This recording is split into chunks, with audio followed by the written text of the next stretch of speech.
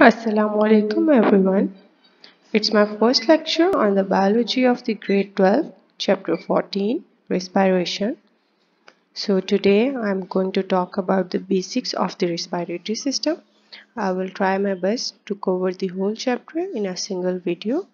So grab some notes, your pen, pencil.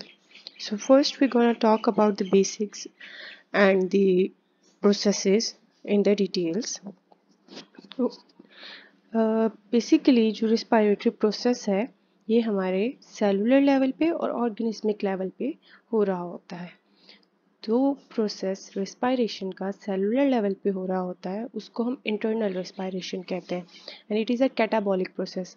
Catabolic process क्या होते हैं जिसमें ब्रेक डाउन हो रही होती है, और एनाबॉलिक जिसमें हमारे पास formation of the new large molecules की हो रही होती है। And collectively catabolic and anabolic processes is known as metabolism.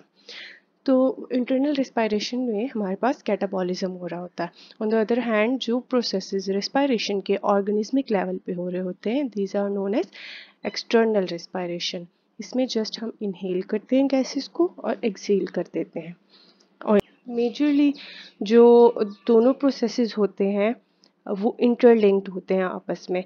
Oxygen जो है वो रिक्वायर्ड होती है सेलुलर रिस्पायरेशन के लिए, उसको हम अपने इन्वायरमेंट में से इनहेल करते हैं, और कार्बन डाइऑक्साइड जो है वो हमारी बॉडी में से एक्सहेल हो जाती है। This is known as cellular respiration, जो हमारे इन्वायरमेंट में हम एक्सहेल कर देंगे।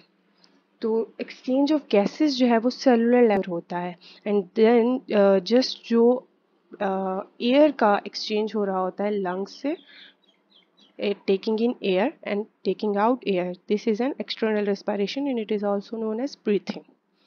Then हमारे पास आ जाता है रेस्पिरेटरी सिस्टम मैन का।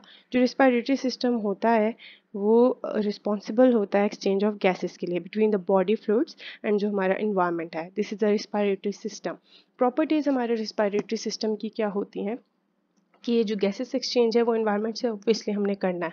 This is the respiratory surface. जिस सरफेस में से एक्सचेंज होगा गैसेस का that is known as respiratory surface. Respiratory surface की कुछ प्रॉपर्टीज होती हैं सो डैट कि डिफ्यूजन जो है वो हमारी इफेक्टिवली और इजीली हो सके। और अगर इन प्रॉपर्टीज़ में से कोई भी अपने प्रॉपर नॉर्मल फंक्शन में नहीं वर्क कर रहा तो that will lead toward the respiratory illnesses और रिस्पायरेशन जो है वो डिफ़िकल्ट हो जाएगी।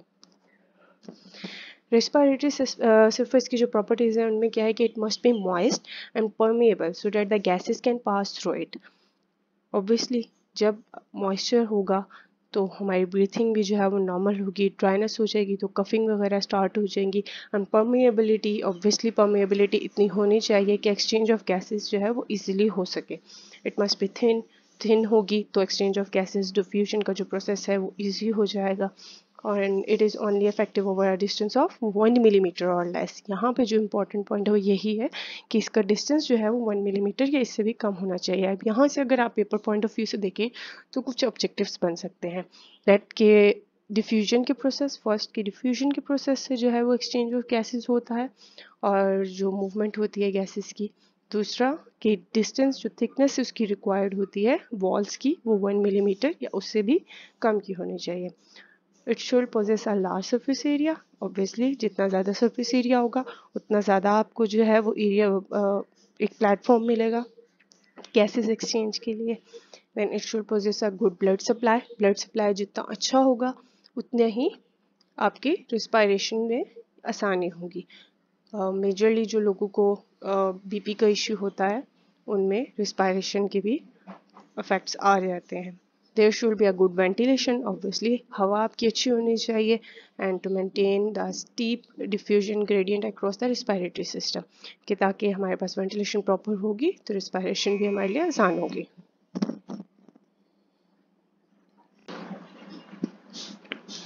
And then there comes a human respiratory tract. Human respiratory tract is divided into the two main regions, upper respiratory tract and the lower respiratory tract. Upper respiratory tract include the nasal cavity and the pharynx, which is also known as throat, and the lower respiratory tract includes the larynx, trachea, bronchi, and the main organ of the respiratory system, which is lungs. तो nose की बात करें अगर हम, तो nose जो है यह only external visible part of the respiratory system, जो कि हम अपनी नेकेड आई से देख सकते हैं। बाकी सारे जितने पार्ट्स हैं वो इंटरनली जो है बॉडी के अंदर मौजूद होते हैं। Nose is composed of the bones, cartilage and the fatty tissues. External opening जो होती है nose की, that is known as the nostrils. Nostrils की जो inner hollow space होती है, that is called the nasal cavity, as you can see in the diagram. तो दो nasal cavities जो हैं इनकी partition हुई हुई होती है by the nasal septum. That is the part of the nasal bone जो mid में मौजूद होती है, and anterior part जो nasal cavity का है near the nostrils is known as vestibules. इसमें नेटवर्क ऑफ हेयर्स मौजूद होते हैं डिफरेंट। नोज इनमें नोस्ट्रल जो है नेजल कैविटी के अंदर म्यूकस लाइनिंग भी मौजूद होती है and along with सीलियाज। Major 3 components जो नोज के अंदर है, hairs, mucus and the सीलिया। Knows, hairs, mucus और सीलिया के जो हैं वो डिफरेंट डिफेंस मैकेनिज्म में हमारी बॉडी के अंदर बहुत ज़्यादा इंपॉर्टेंट रोल होते हैं। ये हार्मफुल पैथोजेंस को, सॉलिड पार्टिकल्स को, डस्ट को, एलर्जेंट्स को हमारी नोज के अंदर इंटर नहीं होने देते। जो कुछ एयर में मौजूद होता है, ऑब्वियसली जब हम इनहेल करते हैं तो एयर जो हम लेके जाते हैं लंग्स तक, उनको फिल्टर करने के लिए जो मेजर रोल प्ले कर रहे होते हैं वो knows, hairs, mucus and the सीलियास play कर रहे होते हैं। ये फिल्टर करते हैं एयर को, फॉरेन पार्टिकल्स को इंटर नहीं होने देते, माइक्रोब्स को इंटर नहीं होने देते, डस्ट को इंटर नहीं होने देते हमारे रेस्पिरेटरी ट्रैक्ट्स के अंदर। ये हेल्प करते हैं कि मॉइस्ट रखें एयर को। ड्राइनेस होगी तो ऑब्वियसली इरिटेशन कॉज करेगी एंड कफिंग वगैरह हो जाती है। सीलिया जो है वो फेरिंक्स के अंदर से रिमूव करा देती हैं, मूव नहीं करने देती अंदर रेस्पिरेटरी सिस्टम के। और जो मेजर रोल है ब्लड कैपिलरीज का और म्यूकस का, वो हमारे एयर के टेम्परेचर को मेंटेन करती हैं 30 to 37 डिग्री सेंटीग्रेड, बिकॉज हमारी बॉडी टेम्परेचर 37 डिग्री सेंटीग्रेड है और एक्सटर्नल इन्वायरमेंट में टेम्परेचर डिफरेंट होता है। मोस्ट प्रोबेबली सर्दियों में माइनस तक भी चला जाता है एंड गर्मियों में 50 तक भी चला जाता है। तो मेजर जो म्यूकस का और कैपिलरीज का, ब्लड कैपिलरीज जो सराउंड की हुई होती हैं जिन्होंने, उनका रोल होता है कि एक्सटर्नल एयर को वार्म करके बॉडी टेम्परेचर तक मेंटेन करें। Then comes a pharynx, which is known as throat. It is a cone-shaped passageway leading from the oral and the nasal cavity. Oral cavity से start होता है and nasal cavity में move कर जाता है। तो एसोफेगस और लैरिंक्स दोनों इसके आगे जाके फर्दर डिवीजन होके ओपनिंग में आ जाते हैं। और एसोफेगस आप लोगों ने पहले पढ़ा हुआ होगा कि स्टमक तक जाता है, जो कि डाइजेस्टिव सिस्टम का पार्ट है, and larynx is a part of the respiratory system. It is also an important in vocalization, जो आपकी आवाज़ प्रोड्यूस होती है, जो आप बोलते हैं। इस vocal cord जो है आपका, that is the pharynx. The human pharynx is conventionally divided into the 3 sections: nasopharynx, oropharynx and the laryngopharynx. As you can see, internal oral cavities हैं, epiglottis मौजूद है, nasopharynx है, then oropharynx है and laryngopharynx है। Then there comes larynx. Larynx is the part of lower respiratory tract. Larynx जो है वो start होता है pharynx से and it end up to the trachea. Larynx is composed of muscles and the cartilage. One of the major and important cartilage जो larynx के अंदर मौजूद होता है, that is epiglottis. Epiglottis you can see here, ये upright position में मौजूद होता है और ये एयर को अलाउ करता है कि ये लैरिंक्स के अंदर इंटर हो जाए, क्योंकि फेरिंक्स जो है वो डिवाइड हुआ होता है लैरिंक्स और एसोफेगस में।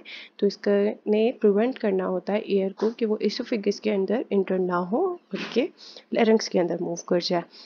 तो ड्यूरिंग रेस्पिरेशन जो लैरिंक्स है वो हमारा अपर पोजीशन पे मौजूद होता है और एपिग्लॉटिस ने इसोफेगस को कवर किया हुआ होता है ताकि एयर जो है वो इजीली हमारे लैरिंक्स से पास होके लंग्स तक चली जाए फॉर दी रेस्पिरेटरी प्रोसेसेस। और ड्यूरिंग स्वेलिंग, जब हम खाना खाते हैं या पानी वगैरह पीते हैं तो एसोफेगस जो है वो ऊपर की पोजीशन पे आ जाता है, लैरिंक्स नीचे मूव कर जाता है और एपिग्लॉटिस जो है वो लैरिंक्स को कवर कर लेता है। एसोफेगस के ऊपर से ओपनिंग जो है वो ओपन हो जाती है और जो हमारा फूड होता है या हमारा पानी होता है वो इजीली जो है वो एसोफेगस से स्टमक में पास आउट हो जाता है।